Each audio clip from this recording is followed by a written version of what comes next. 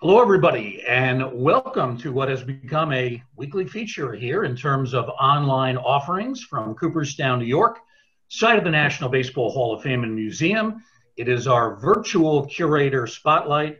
Today, we will take a look back at baseball in the 19th century, our exhibit, Taking the Field, the 19th century, located on the museum's second floor. And joining us to discuss that will be Erik Strohl, who has been with us several times before. Erik is our Vice President of Exhibitions and Collections, and he'll break down this exhibit. We'll take a look at some of the artifacts that are featured, some very interesting artifacts visually and also in terms of the stories behind them, and we'll do all that with Erik in just a couple of moments. For those of you who don't know me, my name is Bruce Markison. I'm not a curator, but I do work in the education department, and glad to have a chance to talk to Erik and some of his other curators on his staff over these past several weeks. Today, we will focus in on baseball in the 19th century. Our museum is currently closed, but when it does reopen sometime later this summer, and let's say you happen to come to Cooperstown, we hope you can in the summer or the fall. If you go up the stairs to the second floor, one of the first exhibits that you're going to see is this one called Taking the Field, 19th Century Baseball. With us to go through a virtual tour of this exhibit is Erik Strohl. Erik, thanks once again for being with us. How you doing? I'm doing great, Bruce. Thanks for having me. And I think this is the fourth one I've done with you, and it's always exciting. It's a little bit different, not doing these, walking through the museum with crowds of people, but we actually get to reach more people doing it this way. So that's not a bad trade-off. And I enjoy doing this and letting people understand kind of what goes on behind the scenes in making an exhibit and the thought process. And, the visitors see only the final product and they don't realize the year and a half or longer that it takes to produce an exhibit, from the moment you conceive of it to brainstorming what should be in it, to deciding the artifacts, the images, the layout, how it'll be fabricated and installed. So it's a complex process of which everyone really just sees the last part. A lot of the exhibits that we have looked at in previous shows, relatively recent, within the last 10 years, some within the last 5 years. This one is a little bit older. It goes back to 2004. And here we have the ribbon cutting ceremony that took place that day for this exhibit. Among the folks featured here, Ted Spencer, your predecessor. He was the prior chief curator of the Hall of Fame. Now our curator emeritus, still comes into the office quite a bit. We have chairman of the board, Jane Forbes Clark, our former president, Dale Petrosky, among those that took part in the ribbon cutting. Erik, you're not in the photograph, but you were there that particular day back in '04. What do you remember about it? Well, it was one of the first exhibits that we had opened after I had started. I began in '98, and then we spent a lot of time getting our national traveling exhibit together, which took a whole number of years, and that began in 2002. So after we spent a lot of time on that, we came back to the museum and said, okay, so what's going to be the next thing we're going to work on here? And we decided it really needed to be early baseball and redo what had been just a very small part of the old timeline. So it was a fun day. It's a little bit different when you're opening an exhibit about something that nobody experienced or lived through that's present. So you're kind of doing a little bit more teaching than it is something that people learned about or got to see or got to watch, in the present. So it was a fun day, and we had a bunch of dignitaries available to us. And I remember working on this exhibit. Like all of our exhibits, we do it as a committee, and all the curators get different sections with a lead curator kind of managing the whole process. So some of these sections were mine that I worked on specifically, but when it comes together as a whole, you wouldn't know that there's so many people involved. On the very far left of this photograph, a gentleman named Jim Roberto, and at the time, he was the mayor of Pittsfield, Massachusetts, and he has a very interesting connection to this whole story. Well, not really just 19th century baseball, but 18th century baseball. Yeah, so, when we're preparing to do this exhibit, the first part of it, and we'll get to that in a moment, talks about early bat and ball games around the world, and then, of course, bat and ball games in the United States and the use of the term baseball when it first shows up. The word baseball first arrives in print in England in a book called The Pretty Little Pocket Book. It was a kid's book. It's the first time the word baseball ever appeared in print. That was 1744. And then there had been the earliest American reference in print to the word baseball. Well, as we were about to open this exhibit, was in the last month, I think, leading up to the opening, relatively soon. It wasn't too far away. The date got moved back on the earliest mention of the word baseball in America. And it ended up being in Pittsfield. They found in Pittsfield bylaws, they found a bylaw that prohibited the playing of baseball near the town meeting house. And it's kind of funny because when you're thinking about baseball, the first American mention is basically a statement forbidding them to do so. The reason being the glass is very expensive, windows are very expensive, and baseball breaks windows. And so they were forbidding kids from playing baseball. Whatever that term meant then, it is not the game we knew necessarily today. And that was in 1791. Now, in between Jane Clark and Dale Petrosky, a gentleman named Charles Donovan, and he the son of a 19th century star, Patsy Donovan. So Charles was involved in the ceremony as well. Yeah, we were looking for somebody who had a direct connection to a 19th century ball player, and I didn't even remember he was there, honestly. This is what, 16 years ago? Yeah. But when I saw that, I remembered, and that's awesome. The other lady that is in the middle there next to Jane is Jamie Bartholomew, and she's the daughter of Bill Bartholomew, the former owner of the Braves. And her connection is, of course, if you look at, and we'll talk more about this as we move forward through this discussion, the Braves could be called the only franchise in baseball history that's fielded a team, the same franchise since baseball began, since pro baseball began in 1871. The Boston Red Stockings, of course, of the National Association become the Boston Red Stockings, and the National League become the Boston Braves, become the Milwaukee Braves, become the Atlanta Braves. So they were people that helped fund the exhibit, and that was the connection there. Now, when people first walk into the exhibit, they come up those stairs and then they walk a short way through the hallway. This is the first view of taking the field. And it's decorated in a very interesting way. We see the World Series bunting, at least that's what I call it. But the wallpaper also for this exhibit, that was a major part of the project. Yeah, we wanted to lend an environment that let people feel like they were going back to the 19th century. And that's part of what you do in exhibits, is not just teach information and show artifacts and graphics, but try to immerse people in an environment that you create to give them a sense of time and place.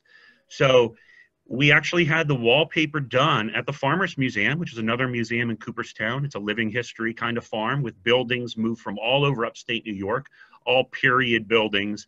The Farmers Museum is set in the period of the 1840s. The buildings range larger span than that. And they have an American paper staining manufactory there. And so the wallpaper that was used to coat the walls in this exhibit was made over at the Farmers Museum using period tools, using woodblock prints, cotton fiber paper, and distemper paints. And there's a label to that effect in the exhibit. There's also a soundtrack that runs while you're in there. And what we did was found sheet music, 19th century sheet music, and there was tons and tons of music being written about baseball in the late 19th century. And we had people play that on period instruments and then record that, and then that is what's being heard through the audio. Let's dive a little deeper into the exhibit. Here is the introductory panel, and this shows us that, well, baseball really didn't just start in the 19th century. We tend to associate that as an important period of time, and it's certainly a time when it became popular in America. But in fact, bat and ball games go back thousands of years before. Right, and I think we need to make a distinction between what we call baseball today and bat and ball games that may have been called baseball in the past, which have been played by various different rules. But let's suffice it to say that since, humans have been around and picked up rocks and sticks, there's been a form of of batting something that is pitched towards you.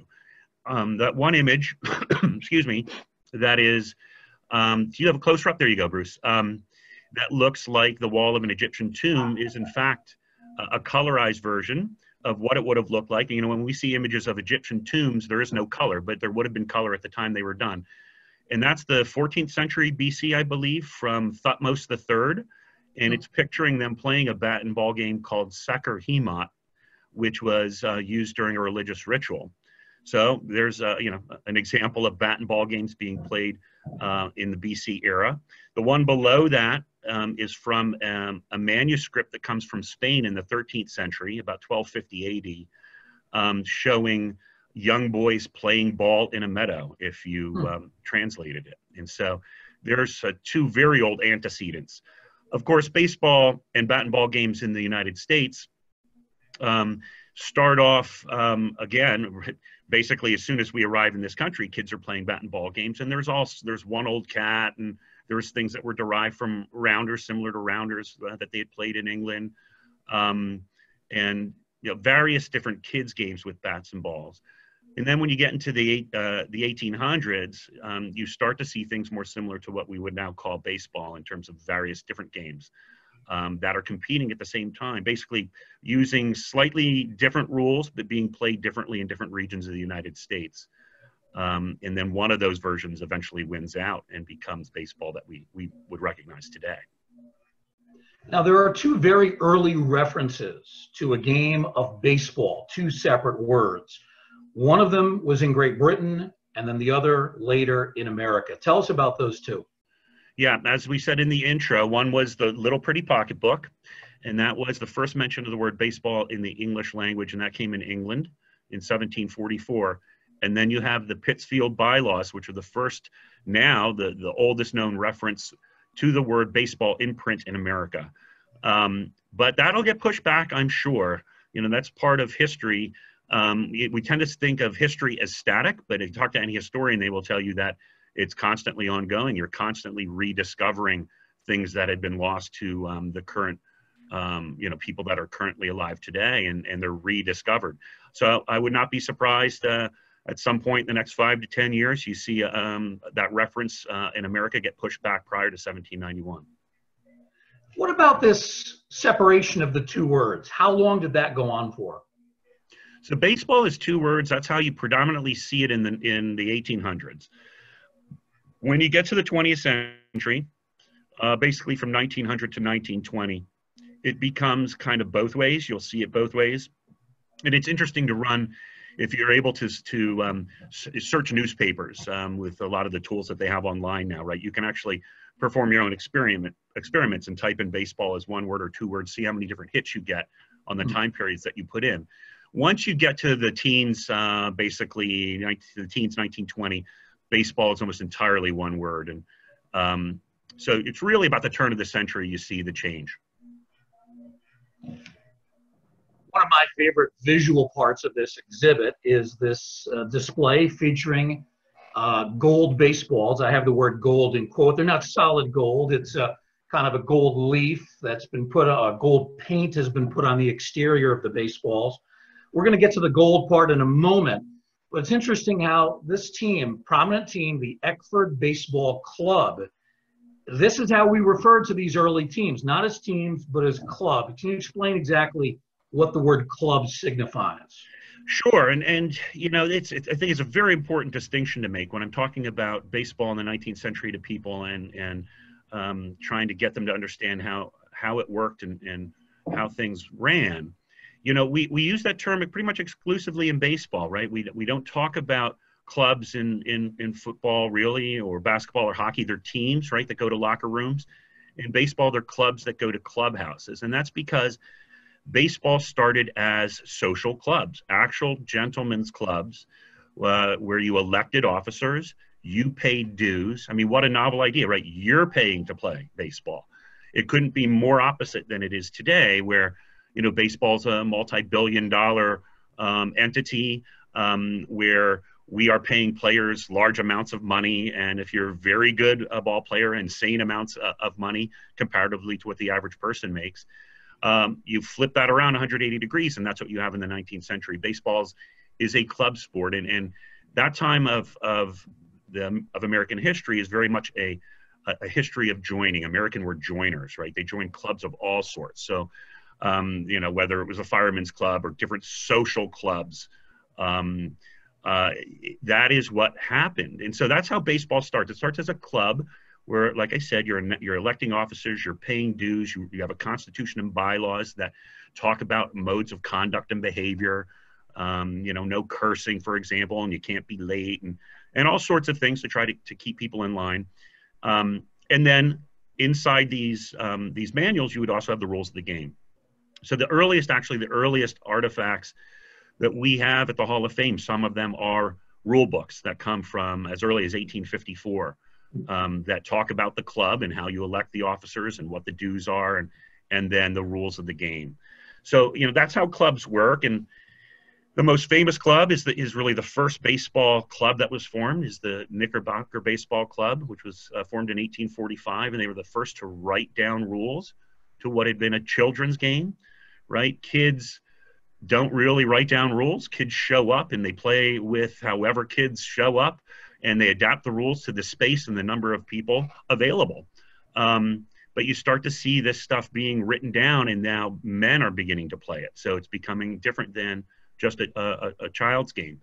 Industrialization of America is also providing routine, because you go to work and there's so many hours for work and there's so many hours for leisure. Now remember, there's no light, so a lot of people still have to work during the day, but at least you're providing this framework for people to gather and play baseball. And it's really for the idea of healthy, honest competition and exercise, to get out there and do something that they all enjoy. The idea was not to make money. Let's go back to the Eckford Club. How good were they, and what's the significance of all these gold baseballs? Yeah, the Eckford Club, one of the most famous clubs of that period, of the 1850s and 60s. They were founded, I think, in 1855, and they were laborers at the Eckford and Webb shipyard in Brooklyn. And what you see there is one of the most fantastic artifacts that we have in the Hall of Fame. We received it in 1939, the year that we opened. And what you see in there are about 150 baseballs, trophy balls, from games that were actually played by the Brooklyn Eckfords. Most of those are from games in the 1860s. Now, back then, you used one ball in a game. You know, you started the game, you played the game with one ball, and that's all you had. If the ball went down a hole or disappeared, play was halted until the ball was located, and then play was resumed. So it's nothing like today where you're changing the ball all the time. And it's actually, you know, it's at one point gets written into the rules that the team who wins the game gets to keep the game ball. So they would do is they would take these balls back to their clubhouses, which are real places that they socialized. You know, that word gets transferred then later to the ballpark as in essence the locker room where people get prepared, but actually was a physical location in which the club met. And these balls are then decorated and either painted gold or covered in gold leaf, and we call them trophy balls today, and they're adorned with the score of the game. And these are all games in which they won, because the winning team gets to keep the ball. And that is really what greets you when you come in the exhibit. It's fantastic. I don't have a close-up of the balls. We're limited on some of the imagery we can access being away from the museum. But it is, if you look at them, the scores are something that would strike you. And I spend a lot of time in this room when I do orientations with the new Hall of Famers, when they come in for the orientation to learn about the Hall of Fame. And we spend a lot of time here because they don't know a lot about the older game. And when you look at the scores, I mean, they're crazy. There's games where there's 20, 30, 40, 50 runs scored in a game, which was very common back then. So, you know, that's one difference, of course, between baseball then and baseball now. There's various reasons for that. And you know, I don't want to go far down the rabbit hole, but the things like what's fair and what's foul territory for much of the 19th century. If a ball started fair, no matter where it went after that, it's considered a fair ball. You know, today, if it goes foul before the first or third base bags, it becomes a foul ball. So there were people adept at shooting the ball off their bat right inside the fair, you know, right inside fair territory, and then it would scoot off into foul territory, and that's a fair ball. Of course, there's no strikes are not counted. Foul balls are not strikes. And then there's no equipment, no protective equipment of any kind, at least, right?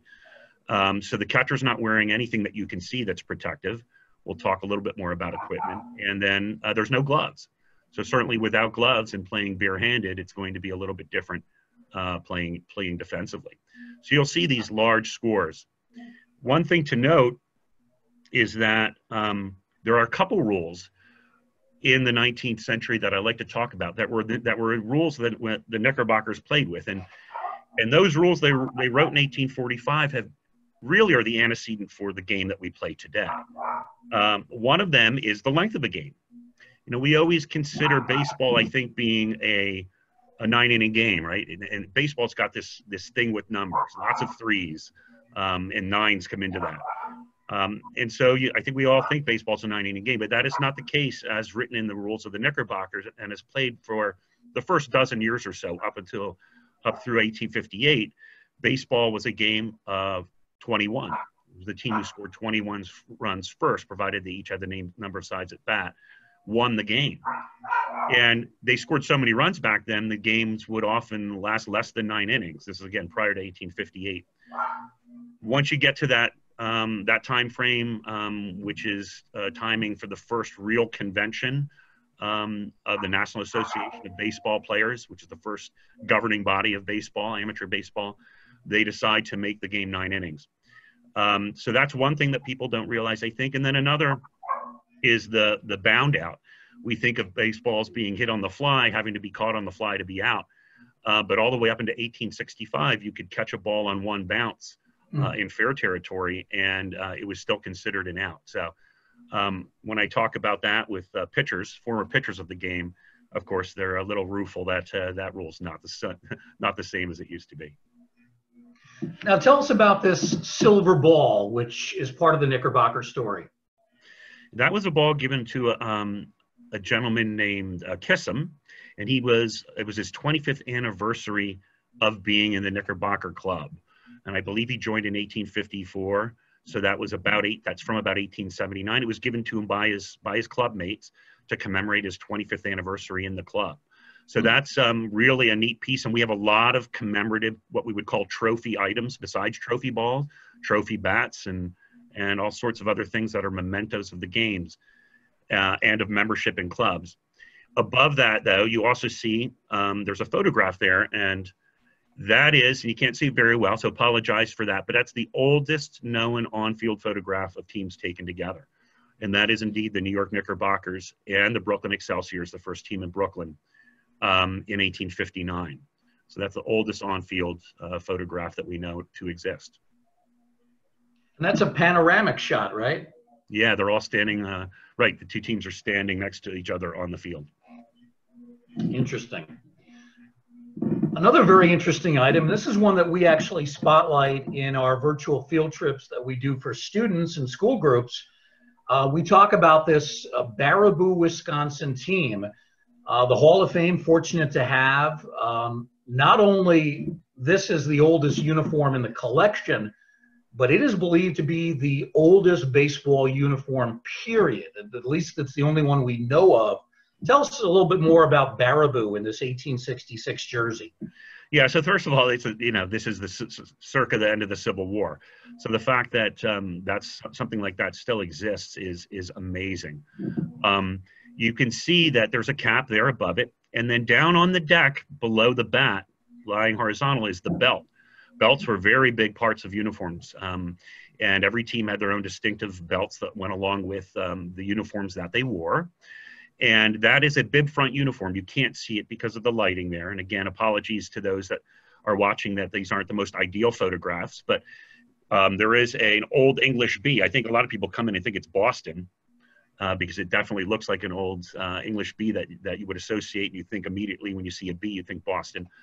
But that is Baraboo, Wisconsin, which also happens to be the circus capital of the world. One of the Ringling Brothers museums is in Baraboo, Wisconsin. Really? Interestingly enough. But that speaks to the expansion of the game in the 1860s.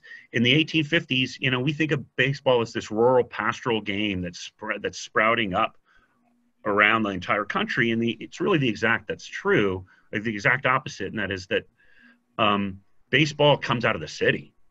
Baseball sprouts really out of New York City and grows outward from there and then takes hold in other cities first. And you see that in the 1850s, and then it spreads in the 1860s to most everywhere else in America.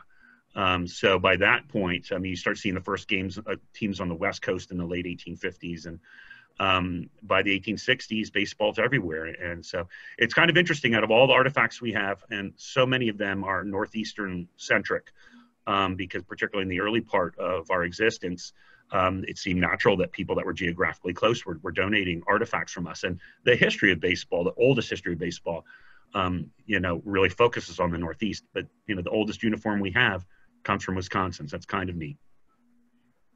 We have elaborate belts. We have long sleeves. We also have something called a shield. Tell us about that. Yes, that's a bib front, right? And it looks like a shield. And that's very much kind of like based on what firemen uniforms would have been for firemen's clubs. And that was very much one of the popular trends in terms of that look at the time. Here we look at another part of the exhibit. And, certainly the red, white, and blue bunting, something that we would associate with the World Series in the 20th century, but apparently goes back to the 19th century. This part of the exhibit looks at the growth of baseball, the expanding popularity, as we say here, the national craze. Tell us about that. Yeah, so there's a bunch of things going on that are making baseball popular. In 1850, cricket's more popular than baseball. By the time we get to 1860, baseball has blown it away. So you're really starting to see things change in the 1850s, and by 1860s, baseball's really becoming popular, almost to the point of a national craze. By the time you get to by the 1880s, it's a full-blown mania in this country.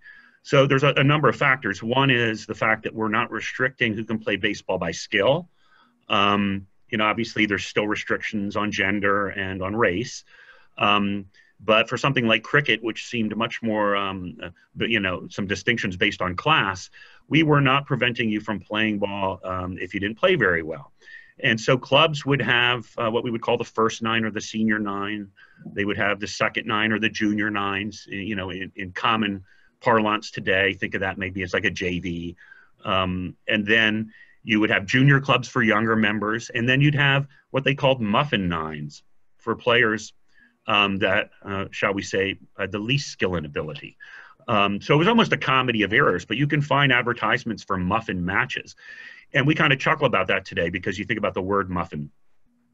Seems funny, tongues like you're talking about breakfast. But don't underestimate how hugely important it was that we are allowing people to play the game, and it really helps spread the growth of the game by including more people than you had been including in other sports. Media, of course, also plays a huge role in this, as does transportation. Baseball and America grow up together. So what happens in the 19th century that transforms and changes America, industrialization, and the growth of the country and the change of the economy of the country from a rural economy to an industrialized one, also transforms and allows the game of baseball to become popular by helping to spread the game. So media begins to cover the game. Newspapers are covering it, and there's a lot more newspapers. And of course, trains allow information to spread and transfer, where most people would grow up their whole lives not having seen maybe 10, 15 miles from their house, certainly not going too far away. And so now, particularly once you have this revolution in transportation, you have the game spreading far and wide. And communities are embracing it. It becomes part of community identity. And so local teams representing their community face off against their next town over sort of idea. And we see that today, right? Rampant in high school and college sports, but this is happening with baseball in the 1800s. So the stuff on the left in that photo is talking mostly about the expansion of media. Then you have, we talk about youth baseball and baseball in college, and baseball being played in all sorts of places. And then it's the commodification of baseball also that takes place during this time. Baseball becomes part of culture to be consumed. So not only is the popularity of baseball opening up new industries like sporting goods industries where you're making sporting goods equipment and things connected to that, but imbuing baseball and the imagery of baseball on any sort of product you could imagine. Can you take us to that next photo, I think, Bruce? Sure. And that shows some of that. Baseball, of course, we talk about baseball cards. Baseball starts as promotional stuff. Cards start as promotional cards for other products, particularly tobacco, in the 19th century. You can see there's a board game from the 19th century, that big diamond-shaped thing.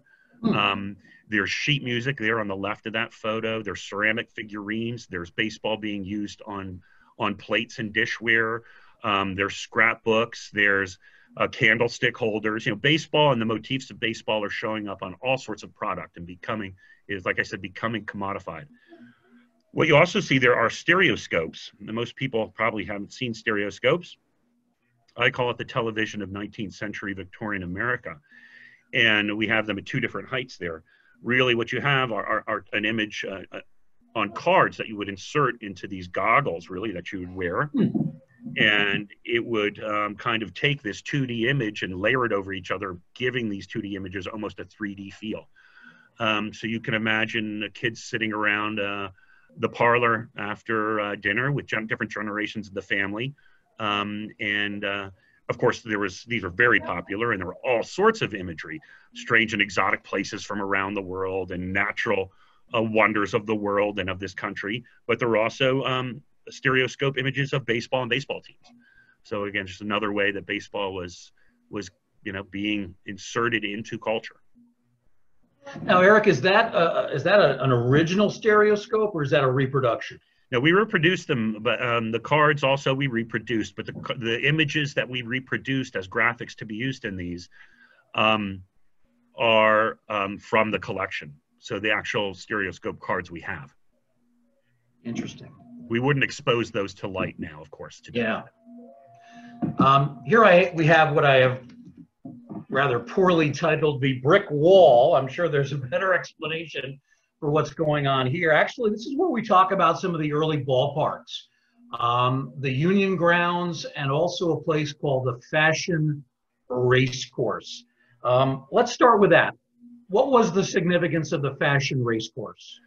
So Fashion Racecourse on Long Island in Queens was a place where obviously there was horse racing that occurred there, but it is also today probably in terms of baseball history regarded as the first place at which a baseball game at which admission was charged occurred. So in 1858, and you can see a ball there. Can you move forward one, Bruce, just so for a close-up, and then we can come back? Yeah, sorry, it's a little bit out of focus. That's the first one. They played 3 games there in 1858, and they were all-star teams made up of the best players from the clubs in New York City, Manhattan, and the best clubs in Brooklyn. Brooklyn is still a separate part, its own city, not part of New York City yet. And so obviously today there's still a rivalry, and there was a tremendous rivalry in the 19th century. They played a series of 3 games, one in July, one in August, and one in September at the Fashion Racecourse. And the money that was raised was given to the fire department funds of the cities of New York City and of Brooklyn. Interestingly enough, the first games at which admission was charged was to help out, was basically for charity. We see baseball basically helping out. It's kind of neat that that's the first reason why we have an admission charge, a gate charge. Of course, in order to have a gate charge, that's a surprise for people. They're not expecting to pay. It was advertised that way. It was 10 cents to get in. I think it was a quarter with a horse, and I believe maybe 50 cents with horse and carriage. So think of it like entry and parking in today's thinking. And so those games are most famous for that. If you can go back, Bruce, to that last image. Of course, what becomes important, and what we're really talking about now, is the transition from amateur baseball to professional baseball. Those early clubs we're talking about don't have owners, right? Nobody's being paid to play. Nobody's being charged to watch. Again, it was about the clubs themselves and the socialization and the competition. When you start to transfer to professionalism, it is America after all, right? Capitalism is king. In order to do that, you need to enclose ballparks. And when you enclose a ballpark, now you can charge admission more easily to get in. The first ballpark that was built for baseball was the Union Grounds in Brooklyn in 1862, and that's an image there of that. And that's really turning a corner in baseball history by basically leading to this point. So now, as we transition to professionalism, what you're going to see is teams that decide that there we go. It's a good segue, Bruce, to the Cincinnati Red Stockings. Excuse me. So this area is talking about baseball as business. And you can't do that without talking about the Cincinnati Red Stockings. 1869 is a pivotal year in baseball history. We talked about the first convention of the governing body being in 1858, and they struggled with professionalism for a decade. There was always kind of professionalism going on under the table, so to speak. The best players were perhaps given jobs, a salary for a job that they did not actually go to, or were given a place to live rent-free, or different ways were found to pay players. But paying players openly was forbidden. They thought that money would ruin the game. It would make it about money, and gambling would get involved rather than about the competition. So they very much struggled with this. But it became apparent that it was happening, and they really couldn't stop it. So finally, and it's a lot more complicated to this, but to keep things simple, in 1869, the National Association of Baseball Players finally agreed for the first time to allow teams to play as professional if they wanted. Now, we often talk about the Cincinnati Red Stockings as being the first openly paid professional team. They were one of a number of teams that year that did that, but they're the most famous. Mm-hmm. The reason being what they accomplished. Now, other things are going on in 1869. Now, the team, of course, has the Wright brothers. I call them the other Wright brothers, not the ones from Dayton and the history of flight, but the Wright brothers that are in the Hall of Fame, Harry and George Wright, were on this team. And the team is, made up of guys that are some of the best players that they could attain, and they go undefeated in 1869. There's some other things about the team that make them very special. 1869 is the year that the Transcontinental Railroad's completed, and they drive the Golden Spike in Utah. So now, for the first time, you have a team playing on the East Coast of the United States and the West Coast of the United States in the same calendar year. They're the first team to do that. So although we call them the Cincinnati Red Stockings, they're playing a vast majority of their games on the road. And they would go on an Eastern road trip, and they'd come back and play in Cincinnati for a while. Then they'd go on a Western road trip, and they'd come back, and they'd go on other little satellite road trips, and they'd come back. But basically, if you look at the tally of games that they played what were considered about 57 National Association games, teams that were in the National Association, and went undefeated, 57 games. If you start counting other games, because they would play teams that weren't part of the association, more what we can think of as pickup games now against basically all comers, their record could have been considered up into the 80s in terms of games they won without losing. Over the course of 2 years in 1869 and 1870, they probably won about 120 games and lost about 4 or 5. So, what this is doing is showing other large cities, of course, what happens if you have openly paid all professional team and you're paying quality players to play. When you do this, you're now you're crossing that threshold of which there's no return, really, that threshold of professionalism. So you're now paying players to play. When you get better players because you're paying them, you're going to win more. And when you win more and enclose a stadium, you can now charge people to watch. And baseball takes on an entirely new life of its own by becoming professionalized and becoming connected with business, right? So now baseball, although it had become a business in other ways in terms of the merchandise and the other associated things arising out of the playing of the game itself now becomes a business. And so that's kind of what this talks about. And 69 and 70, you have the Cincinnati Red Stockings.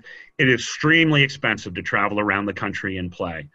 And and it takes a lot of time and a lot of money. They end up with a profit of less than $2 after only 2 years. And although they're unbelievably successful, they disband. And the Wright brothers take a couple of the other guys from that team, and they go and they form the Boston Red Stockings in Boston, which, as we said, become the Boston Braves, which is today's Atlanta Braves, and join the National Association, which becomes the first professional major league of baseball. And that's from 1871 to 75. And you get teams from New York, and you get teams from Philadelphia, and you have teams from Washington and Chicago and Troy and some other places that we would consider smaller places, smaller cities today. And that's a team-run league, though. Okay, the teams are in charge of what's going on, and basically there's a lot of contract jumping. People are not playing uniform schedules, and it's really a mess in terms of its organization. Some historians would argue that they would only even consider it a professional major league because of all the issues. I think there's some consensus, and the Hall of Fame would agree that we kind of consider all things, and for even though it had those issues, we would consider it a professional major league. Things really turned the corner in 1876 when you have the creation of the National League, which is now an owner-controlled league. And so they shore up all those things that have problems, right? They start charging a standard admission. They start enforcing contracts. They institute what we end up calling the reserve clause, which means the player becomes a team's piece of property in essence, and is not able to choose where he plays of his own free will. They basically, as businessmen and owners, imbue business ideals onto what was an amateur game. They are management, and baseball players become the labor, and they play the game that becomes the product that is then bought by the consumer, the viewer, or the fan in the seat. So, it's the story of 19th century America, really, of that time being looked at as a microscope in terms of baseball. You get another league, the American Association, which begins in 1882. Oh, yes, I'm sorry. Before we go there, forgot you had a couple other images. Here's some Cincinnati Red Stockings. That's 1869. So this is Harper's Weekly, obviously a very famous newspaper of the time, showing a woodcut of the team from 1869. So baseball, it isn't just a sporting periodical. This is a periodical read far and wide by people all over the country. So baseball, is getting its payday, so to speak, getting its coverage. And Eric, just 10 players? That's it? Yep. Mm-hmm. That's the whole team. Wow. Yeah. Pretty hard to believe now. And Harry Wright was the manager, but he would also play. Basically have one guy for each position, and the same guy would pitch every game. Asa Brainerd for the most part. You would have breaks, and other guys could play different positions. They could rotate, but there was basically a standard lineup that they fielded. Nothing like what we would think about today. This is them returning from the Eastern road trip. And they actually arrived back, although this is dated July 24th. You can see that at the bottom there. That's when it was printed in Harper's Weekly. But they returned around the 4th of July to Cincinnati after an Eastern road trip. Mm-hmm. And a local company there created a 27-foot-long baseball bat to commemorate their successful Eastern road trip. They were greeted with this after they arrived back in town. And it was driven out in a wagon and was all part of the ceremonies before the games that they played when they returned in Cincinnati. But again, they were treated like returning heroes. Really were a sensation nationally, and so this town, the city of Cincinnati, embraced that. And really, this team was the first famous team in baseball history, and one that we would say people could describe as created a mania surrounding it. And it really is proper that they are on that cusp between the switch from amateurism to professionalism. Now we have a Cincinnati franchise in the American Association. We have a color picture here, and even though they're all wearing different colored uniforms, they're all on the same team. Explain that. Yeah. So that is from the American Association, which was a rival league that springs up to face the National League. So the National League's mostly a Northeastern league for the most part. And the American Association begins in 1882. It lasts for a decade through 1891. And it's got a few major differences from the National League. So first of all, admission in the National League is 50 cents. Admission to American Association games is 25 cents. There are no games played on Sunday. in the National League, but they play baseball games on Sunday in the American Association, which is a huge deal because people aren't working, right? But you had the Sabbath, so they considered that you shouldn't play baseball, and so that's why it wasn't being played in the National League. They also served alcohol at games, which was not available at National League games, which sometimes leads to the nickname for the American Association to be the Beer and Whiskey League. Now, there are some reasons, cultural reasons for all this. A lot of the teams in the American Association are teams like from cities like Cincinnati, Louisville, Pittsburgh, teams with large immigrant populations, which coincide actually with populations that drink a lot of beer, for example. And so it's not a surprise that you're seeing this introduced in the American Association. Back to the photo, what's cool about that is, well, really, it's an anomaly. So in it might have been that first year, in 1882, they decide they're going to do something different. And they're going to color code uniforms by position. So, and I can't remember what it is. For argument's sake, let's say, vertical stripes are the shortstop, and a solid maroon is left field, and green is right field. And that all teams would follow this code. They were quickly derided as clown costumes in the press, and people were very confused because they couldn't tell necessarily once you have runners on base, what's going on and who's on the same team. So, baseball's filled with innovation. You see it all the time in the 19th century, and we'll talk about that as we get to the end of this presentation shortly regarding equipment. Equipment and rules are tinkered with all the time. And you see this, and it's the history of baseball, and you see things that are tinkered with and then they get adopted. But you also see it with things that they attempted that were abysmal failures and you never see again. This is just one of them. That, of course, we colored that ourselves. Using modern computer program based on what we knew the color code scheme was. We know who those players are. We know what position they played, so we could color code it based on what the rules stipulated. But I find that fun. Yeah, absolutely. The next three slides are going to deal with the aforementioned equipment changes. Here's kind of a broader view. Tell us what we see here. All right, some equipment in the 19th century is something that you don't see much of at all originally. We talked about this when you first play baseball, right?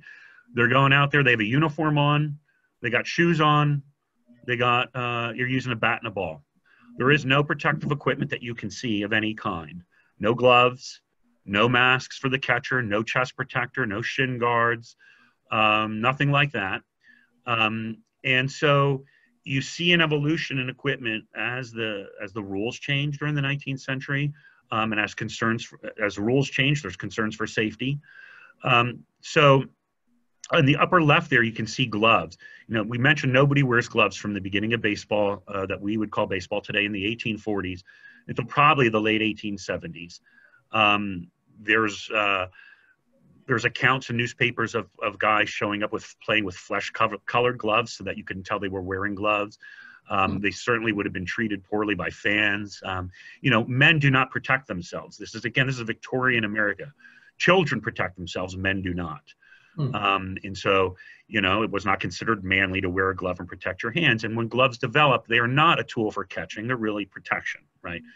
You're still needing two hands to catch something. So the first player that's going to have gloves are catchers, and they're going to be fingerless mitts, almost like driving gloves of today, right? So it's really just a front and a back, or the front and the back palm. Then eventually you get a full fingered glove for the hand in which the catcher's receiving, but their dominant hand in which they throw is still left as exposed, so the fingers, you can throw better that way. You see this then move to the infielders and then to the outfielders. So gloves then become full-fingered gloves for everybody. And slowly, you get to the early 20th century, you'll see a little webbing, right? And then slowly this webbing becomes a hinge, and then the whole glove becomes a hinge. The gloves we would recognize today as baseball gloves are really things you start to see in the 40s and 50s based on the design, where the catcher, where the glove is a tool for catching, whereas early on it's just a glove to protect. Yeah, you have a close-up one there, Bruce. So chest protectors are introduced in 1884. You might see there's a little valve stem sticking out of the what is the left-hand side as we're looking at it. That was an inflatable chest protector. You would blow them up yourself by just blowing into it. Shoes didn't change much. Once you get to the 1880s, shoes don't change really at all for a long, long time after that, well into the 20th century. They're kind of this high cleat shoes, high top shoes with cleats. You see some old bats there. Bats, of course, become, the rules for bats haven't changed since 1895. Really, there's just rules on being one complete piece of wood and on the length of bats and on the diameter of bats, but that's it. There's no rule, never has been a rule on the weight of bats. And bats are made primarily from ash, willow, hickory, and now today you see ash, of course, and maple being the prime wood for bats now. The key thing there, though, the most famous thing in that case is the Thayer catcher's mask. Right. You can see that catcher's mask. It's the one on the lower right. That's actually the patent model that was sent to the patent office. So the Thayer mask comes out of Harvard, and the Harvard baseball team and their captain Thayer designed it based on a fencing mask for what would be his new catcher of the upcoming season. This is in 1878. He develops this. And they, it was laughed about in the press that people were putting a bird cage on their head. Again, it was defying the norms of what were considered, acceptable. Then you didn't wear protection, but the game's rules are changing, right? And so we're seeing things, but the equipment's changing and the way it's played. And it's becoming so dangerous for catchers that if you're going to have anybody catching at all, you're going to need to start protecting them. So you get the catcher's mask there in 1878, the chest protector in 1884. You get shin guards starting in the early 20th century. And you see some other examples of early catcher's masks there. So the history of baseball in the 19th century and the history of equipment is one of innovation and change and protection. You'll see some different balls there. One is what we would call a lemon peel ball. That's just a straight seam, and that's how all baseballs were originally when you start seeing baseballs being manufactured in the 1850s. You start to get to see the figure 8 ball that we would call that today, where it's the two pieces of leather shaped like 8, the number 8 stitched together. And that you start to see those in the 1860s. You also see a seamless ball there. There's no seams on the outside. Certainly would have been a lot more difficult for a pitcher of today to use. But what I like to point out is something that failed, again, an idea that failed there in the lower right of that case is a patent. And in that patent, they're describing a bell and a base. So it's a patent for a bell and a base. And the idea was you put this at first base and it'll help the umpire, it'll give him an audio clue beyond the visual cues of his own eyes of whether a runner is getting to the first base bag before the ball. And on first blush, well, it seems like an interesting idea. Of course, when implemented, it fails tremendously in actual usage because you also have the first baseman touching and stepping on first base. Right. What may have seemed like a great idea did not catch on, and that was never a successful piece of technology that was introduced. But you see this a lot in the 19th century, stuff that's successful, stuff that isn't. A couple more topics to touch upon. We have this part of the exhibit which focuses on the art of the pitcher, pitching the ball versus throwing the ball. What's the difference? Yeah, so I think that this is lost on people. That's one of the original 20 rules of the Knickerbockers, is that the ball shall be pitched and not thrown to the bat. There's a conscious decision being made in the terminologies being used and the rules and what the rules were allowing. So it's exactly what they're saying it is. Pitching means it's underhand. So until the 1880s, all pitching was done underhand in baseball. It also means you keep your arm straight at the elbow. You're not angling your arm. So it's a straight arm pitching the ball towards the bat. The idea here is that the pitcher's role, almost in essence, is to put the ball into play. For a lot of the 19th century, batters could call where they wanted the ball pitched. I want it high, I want it low. Again, it's almost a mechanism to get the ball pitched, and then the game is between the batter and the defense. But very soon, like you can see in any competitive sport, pitchers want to compete, right? And so they come up with ways to to have a relevant impact on the game, right? And you can still strike people out and all those things, although rules are designed and it's difficult. And of course, like we said, foul strikes don't count as balls till the 20th century, and there's all sorts of things. But where the pitcher stands and how he can move was also regulated, and how he could throw was all regulated. So at first, the pitcher could run, basically almost like in cricket, right? You could take a little run and you throw underhand, and you could be as close as 45 feet from the plate. Then they start to pin the back of where you could be, and beginning in the early 1860s, they create the pitcher's box, which is basically in use until the 90s. And if you ever wondered why we use that term in baseball, being knocked out of the box, it's because the pitcher actually pitched in a box, and he could move around in that box. And so pitchers could take a few steps before they deliver the ball. And you would have, these games persist all the time. You would have hometown fielding crews knew how their pitchers liked to pitch. They also knew what visiting team would come to town and how those pitchers pitched. So they might know that the visiting pitcher coming to town had a tendency to step on either side of that box, or like to go as far to the line as he could, and they would build up stones around that part where they knew the pitcher was going to be wanting to land that plant foot. Just games. There's constant games going back and forth between the teams in terms of trying to one-up each other. When you finally get to the pitching rubber in early 1890s, 1892, 93, that's when you start seeing the pitcher's foot being completely anchored then in the back, and you can't move. You have to keep that, you have to stay basically in one position with that back foot staying on the rubber. So the evolution of pitching in the 19th century is very interesting, and you can see there's 3 images there. The one on the top left is a pitcher named Lady Baldwin, showing the underhand delivery. Beginning in 1883, you could use side hand motions. That one's a guy named Tim Keith, the one below him. He's in the Hall of Fame. And then below him is a guy named Gus Weighing, who is showing an overhand delivery, which is available for it's kind of done in stages. First you underhand only, then you could go sidearm, then you could finally, get to the full top of an overhand motion. And that was by the late 1880s. One last slide before we start taking questions from our audience. We have a commemorative plate, part of the exhibit, and another venture into baseball and pop culture here. Right, you see things happen, like we talked about, baseballs being used in all sorts of what you would call utilitarian wear, things that people use as items, day-to-day items in their day-to-day lives. And the reason we put this in here was to talk about changing rules. This last part talks about rule changes. And that plate depicts somebody catching a bound out, a ball bouncing on the ground and then being caught after one bounce, which, as we stated, changes in 1865. But again, using something that was just a household artifact, a household item, to be used as an artifact in this exhibit to show how rules changed in the 19th century.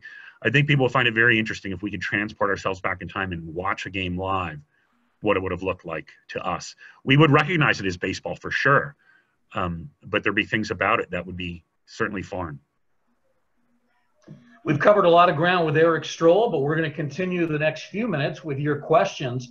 And we've already got a number of folks who have jumped in on the chat room. So we'll take a look at some of the questions that have come in.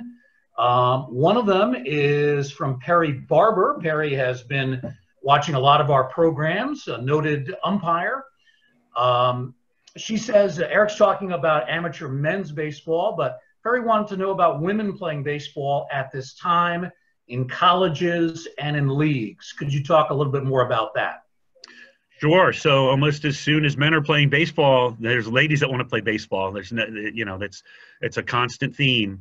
You first see the first ladies playing baseball at colleges, and that's in the 19th century. And very soon you start to see ladies even beginning to barnstorm. You have bloomer girl teams and things like that. Ladies are a part of the game, like I said, almost from the beginning. Now, of course, they want to get on the field and play. And we talk about that in our Women in Baseball exhibit, and we have pictures of bloomer girls and pictures of ladies college teams and things in there. But ladies also want to be included as fans, so you start to see ladies' days that happen in the 19th century.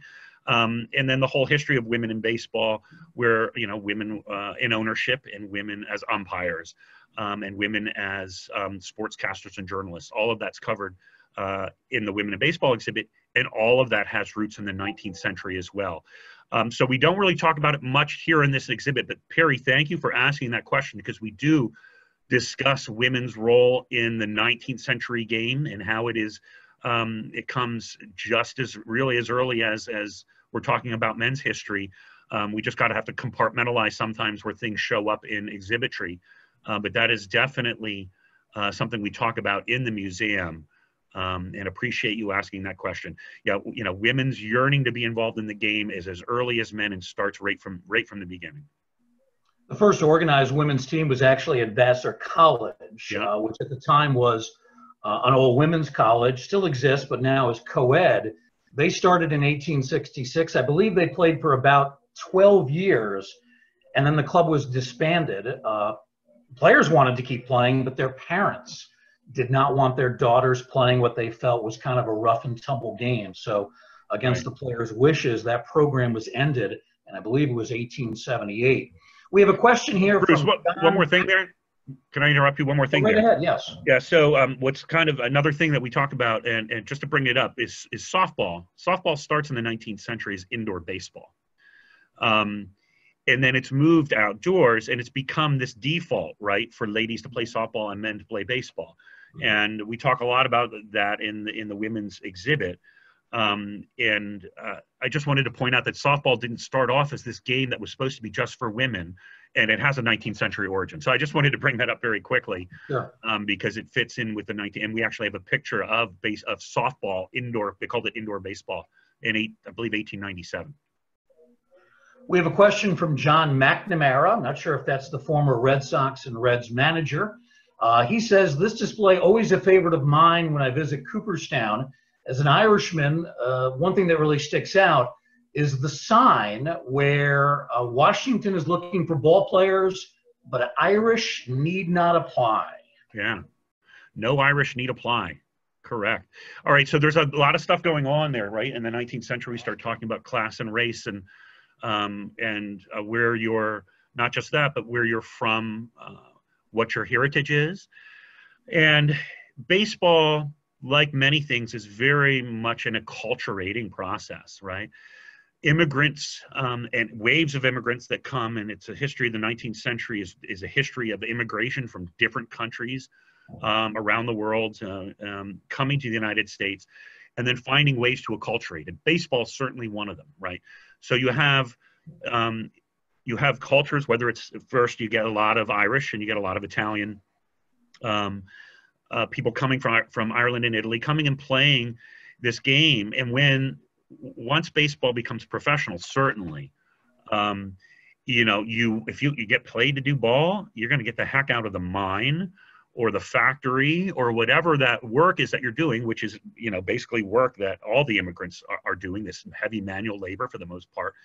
So you see a lot of immigrants that want to play baseball, one, because they enjoy it, two, they can actually make money from doing it, and like I said, it's an acculturating force. So kids can feel like they're becoming Americanized by playing this game of baseball, and they can join in, they can fit in. And you see this repeatedly, right? And so you see a lot of Irishmen and Italians in late 19th century baseball, to the point where, just like you have in all society, you have pushback from some. You know, we want to keep it the way it is. We don't want whoever it is that's new coming in and injecting themselves into what we consider our own thing. And so there would be pushback. So in the 19th century, you saw pushback against Irish and Italians playing baseball, hence the comment there from John, where you would see in newspapers they were looking for players, but no Irish need apply. Eventually, though, right, there becomes this more general acceptance, and it becomes very common. And then you go on to the next wave. So during the teens, for example, you see a lot of anti-German sentiment because of the war, but certainly because of World War I. But certainly you have a lot of German immigrants who are playing baseball as well. So, you know, baseball is also a study of culture, who's allowed to play it, when they're allowed to play it. And by looking at baseball, it provides you a lens to a larger cultural discussion about society in general. We'll take two more questions from our viewers. We have one from Jeff Kornhaas. He wants to know about the name Knickerbocker. What does that mean? Where does that word come from? I have to be honest, I'm not sure on the exact origin. I know it has to do with New York City, of course. And let's see if I can check that for you quick. I wonder if it's short for knickers, possibly? And I should know the answer to this question, but you know, I get a lot of information up in my skull, and then sometimes it disappears on me. But it's obviously it's associated completely with New York City. Yeah. Certainly, a lot of people, sports fans, would associate it with the NBA franchise, the New York Knicks, which of course is short for New York Knickerbockers. But we'll do some follow-up research on that one. Okay, I got it for you here. Yeah. Okay, go I knew ahead. I knew it had to do with Dutch. Of course, the Dutch found New York City. So the name's derived from the Dutch word knicker, meaning marble, and baker, meaning baker. So it literally means a baker of marble. However, the term Knickerbocker more popularly refers to someone descended from the early Dutch settlers of New York. So there you go. It's basically based on a translation of a Dutch word. And because the Dutch found in New York City, it's a term associated with New York City. And you don't see that, as you point out, Bruce. It's much more known for the other New York City sports franchises like basketball than it is for baseball.